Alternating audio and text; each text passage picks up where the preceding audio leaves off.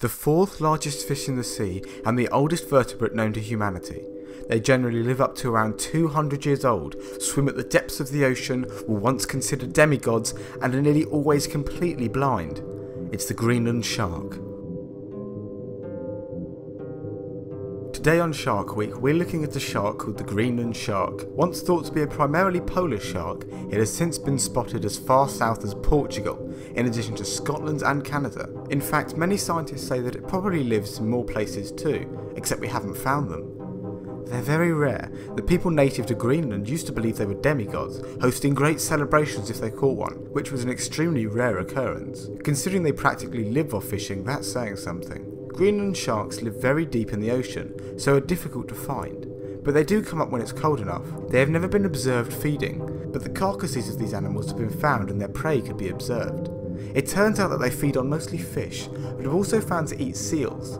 Greenland sharks swim incredibly slowly, normally at about half a mile an hour, but do speed up to around 1.5 miles an hour.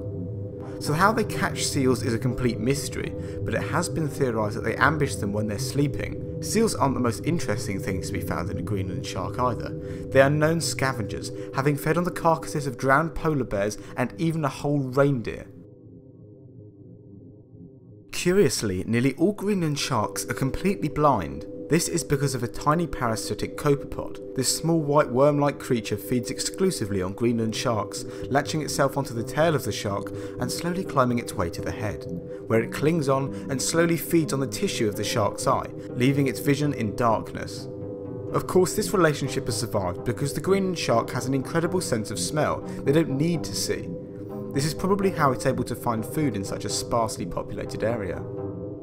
But what's probably the most fascinating thing about these creatures is how long they live.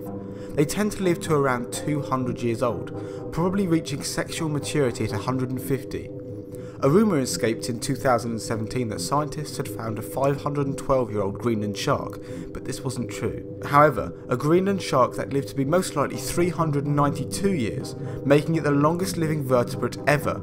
In 2017, geneticists tried to find out why the Greenland shark can live for so long, and did end up finding a specific gene on it.